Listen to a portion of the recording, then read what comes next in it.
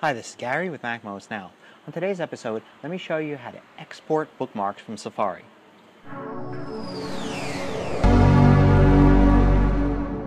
So, I'm on vacation today and I'm in Paris. And one of the things I did before I got here was I searched all over the internet for information, recommendations, things like that, and I saved them all as bookmarks. And this was great to have, but once I'm home, I don't need to have those bookmarks right there and accessible in Safari. So, I want to export them just to save them. And you can do this several very useful ways. So if I want to start a collection of bookmarks, I should go view them. I can do show all bookmarks here or press that bookmarks button that's there. Let's create a new folder for bookmarks. I'll call it simply Paris. And now I'll just start adding sites. So I'll just create some sample sites here. For instance, here's the Wikipedia page. And then I will go ahead and add bookmark, and I will add it to this new folder here. And then I'll go and add a whole bunch more.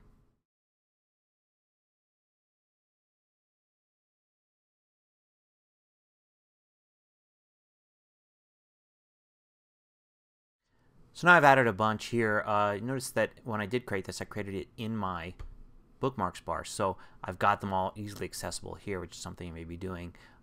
If I had created them outside the bookmarks bar, simply in the bookmarks menu, then they wouldn't be in the bar there. They'd be over here. Either way, I can now get easy access to this list of cool links here. Now, the idea is I want to archive these. I'm going to use that export option. And I'm going to archive these. Maybe I'm done with my trip, or maybe I'm going on my trip but I'm not taking this computer with me and I just want to have access to this set of links.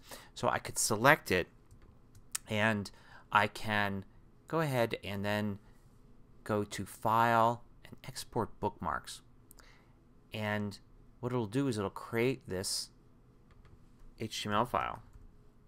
I'll call it Paris Bookmarks, and I will save it. And now I've got this little HTML file here.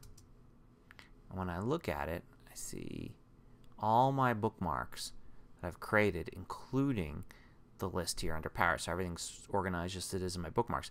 Now the cool thing is that this is a regular HTML page. If I double click it, it will actually open up in Safari here as a regular web page. I can also save this HTML file to a web server that I've got, or some pseudo web server like, say, a Dropbox file that I can access publicly, and then I can access it from any computer. It's just a plain HTML file.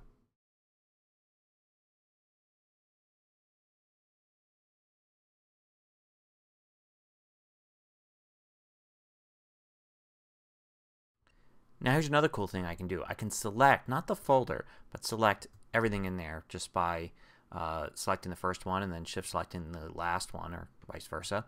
And I have them all selected. I can do edit, copy. Now I'm going to go to text edit, create a new document, a new rich text document, and paste it in, and I get the links here in text edit. And I can save this file out, and it's basically a simple word processing file with active links. So very easy, handy thing again to put on a website or Dropbox, or put on a flash drive and carry with you. And here's one more thing you can do. You can, from the bookmarks list here, drag this folder to the Finder, and it'll put a folder there, and in that folder a list of web links. You can just double click on any one to jump to it. So this technique is useful whether or not you're collecting bookmarks for a reason, like my vacation here, or whether you just collect them naturally and every once in a while you want to offload them so you have an archive of them, but you don't have them hanging around in Safari all the time. So I hope you found this useful. Till next time, this is Gary with MacMost Now.